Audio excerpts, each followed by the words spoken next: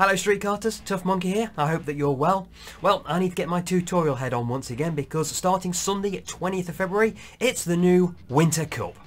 As you may have seen, we're going to be going to a number of circuits for the Winter Cup, which, between you and me, I think Ross has just chosen a number of circuits that I've not done tutorials for. I think he's trying to keep me on my toes. Anyway, first circuit up, PFI. Now, this is one of my favourite circuits in the game. It's actually the first circuit I ever drove outdoors at, although that was nearly 20 years ago, and that was long before they put the flyover section in. It's loosely based on Butmore Park, which is about 160 miles in that direction, but this is actually geographically my home circuit. It's only about 33 miles over in that direction. Okay, let's get on with the track guide. For the tutorial, I'm using my usual settings. If you've ever seen in my previous tutorials, you know what I use. I'll put them in the description below, but they're very personal to me and I know a lot of people can't get on with them.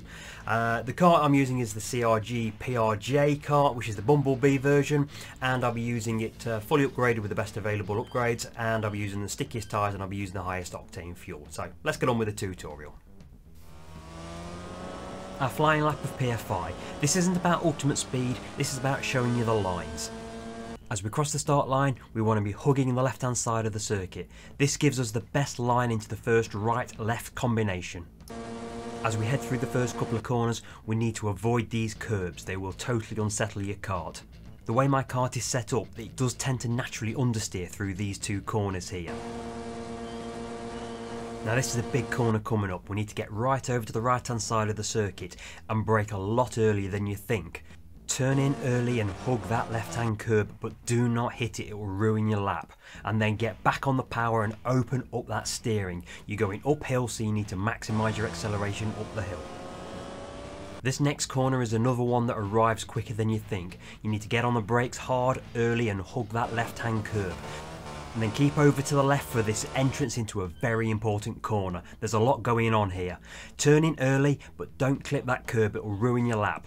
Plus the back end is going to be really light as you go over the crest here, so the kart's going to really want to step out at the rear end. You've got to keep control of it, but get the power down as early as you possibly can for this long straight. Just let the kart run out to the left hand side of the circuit so you can maximise your acceleration. Then just get yourself over to the left hand side of the circuit ready for a big stop. And it really is a big stop. It's one of the hardest corners to get right in the game. You're approaching it with a lot of momentum and it's very easy to outbrake yourself and go deep, and it's also very easy to turn in too early and clip the curb and run out wide. And lastly, because it's such a big stop, it's very easy to bog the engine down. Just watch what my kart is doing as I'm braking. I'm alternating between heavy braking and a little dab of the throttle. This not only stops the kart from locking up, but it also stops the engine from bogging down. I tend to give the curb on the inside of this corner a bit of a wide berth. If you clip it, it will just push your kart out wide and it will compromise your exit. As the corner begins to open up, feed the power in and let the steering open up. This prevents the engine from bogging down and maximises your acceleration. That curb is there, use it. But if you run too wide onto the grass, it will slow the kart. Then get the kart back over to the right hand side of the circuit, and then it's an early brake and turn in for this next hairpin bend. Very easy to run too wide and compromise your exit. Again, I'm giving the curb on the inside of the corner a wide berth. It will unsettle the kart. Then, as before, open up the steering, feed the throttle in and avoid running too wide off the red and white curb. And then nothing to do except sit on the right hand side of the circuit as we approach the left right chicane. We want to be getting on the brakes hard at this frame here. The next frame you'll see my foot goes down on the brake and then I'm beginning to turn in for this corner. This is another very important corner to get your braking just right. If you've left it too late, by the time you turn in you're going to compromise your entry line into the next corner and you won't be able to take it at full throttle. I've frozen the action here for a reason, because this is the last frame where I'm actually slowing down. From the next frame onwards I'm accelerating hard out of this corner, through the next corner and onto the next straight. Avoid too much contact with this curb on the right hand side, it will push the kart out to the left hand side. There's a tyre wall on the left hand side waiting to catch you out. We can pinch a bit of grass on the left hand side here as we approach this right hand corner. It's a very fast right hand corner and it comes at you quite quickly. If you get your line perfectly right though, you can carry a lot of speed through it. Don't clip the curb on the right hand side and be careful not to run out too wide on the left hand side. This next corner is very difficult to get right. It's an ever increasing radius with an immediate turn into a left hand corner at the end of it. We've got to keep control of the kart. Watch how my kart is bouncing up and down. This is me again, tapping the brake, tapping the throttle, trying to maintain engine revs while keeping control of the kart. Actually, I don't get this corner quite right on this run. I've opened up the steering just a fraction too soon and I'm going to run too deep into this corner. I've not got the optimum line for this left-hander and I've lost 2, maybe 3/10 of a second, I think. Ideally, I want to be half a kart width further over to the left here.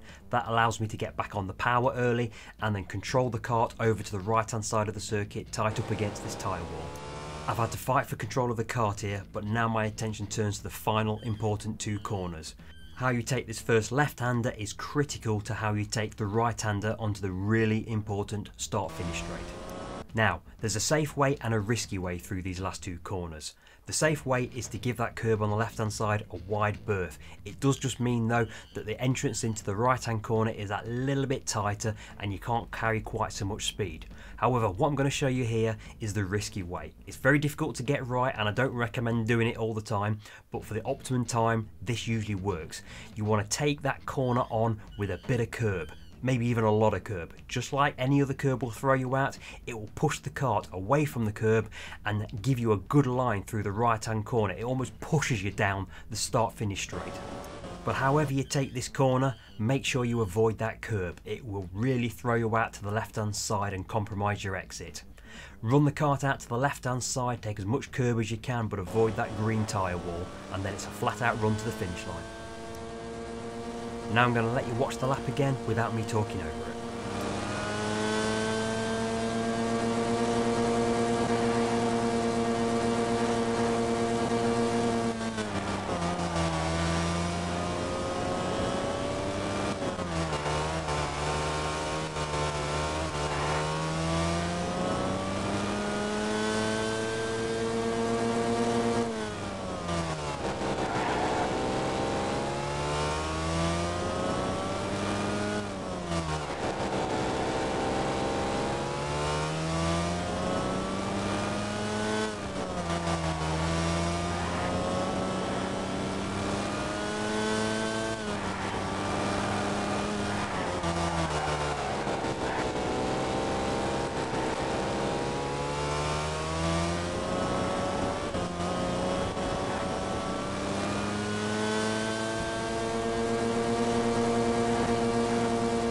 Okay, I hope you found that useful. Good luck in the Winter Cup, I hope you do well. As always, like, comment, subscribe both the Toughmonkeys and the Street Kart channels. It does help us to know that we're loved. And I'll see you next time. Bye bye.